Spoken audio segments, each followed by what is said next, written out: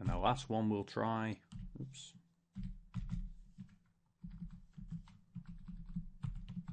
as you can guess, is multiplication.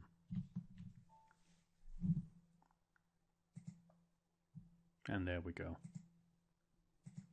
All very simple. Now, just before we move on to the topic of conversion rules, I'll just add in that when we talk about arithmetic, you also have the option of using some other statements called add, subtract, divide, and multiply. Now, the syntax for these is a little bit different because the way it works, let's make that into a comment, is we can say add 8 to result.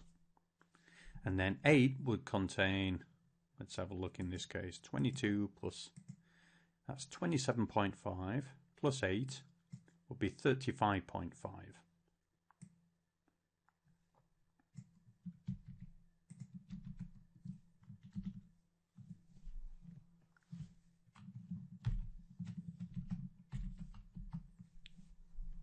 Let's do a syntax check. I haven't used this in years actually.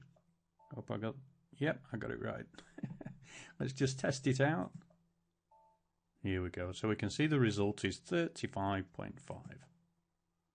So it's adding the value of 8 to result. But I've got to say, you hardly ever see this used in programs. And why would you want to use it when you can use really simple calculations just like this?